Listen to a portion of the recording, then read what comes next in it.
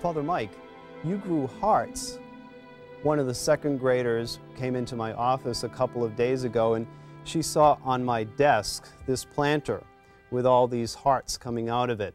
And with that youthful and childlike joy of life and of welcoming to people, she looked at it and she said, "Father Mike, you grew hearts."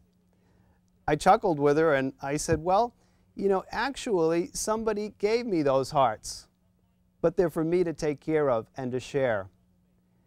In a very similar way, what that little girl, the insight of her heart, told me, though, helped me remember, is that God has given us His most Holy Spirit, poured out for us through Christ Jesus, so that the heart of God might truly be born in this world.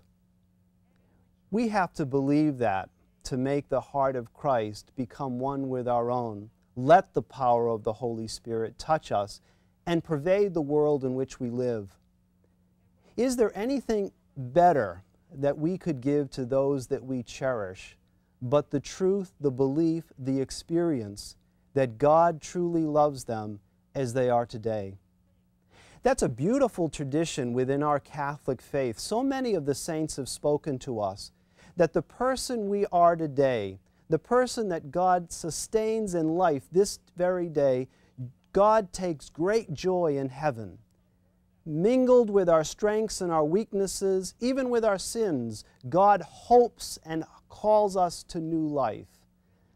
In our belief in that, then, we let the love of Christ come from the heart of God into our own to touch those that we love and cherish.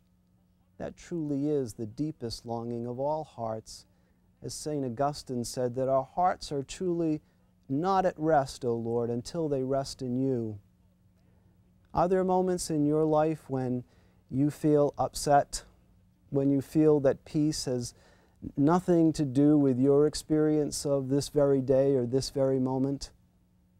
As importantly, are there people within your life that you cherish, husband, wife, family, friends, children, whom you know need the peace of God?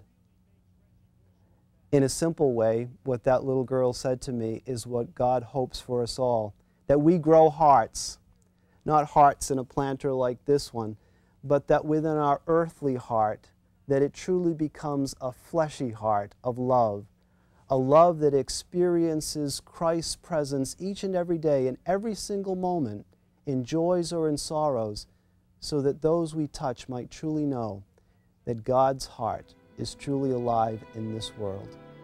May God bless us all.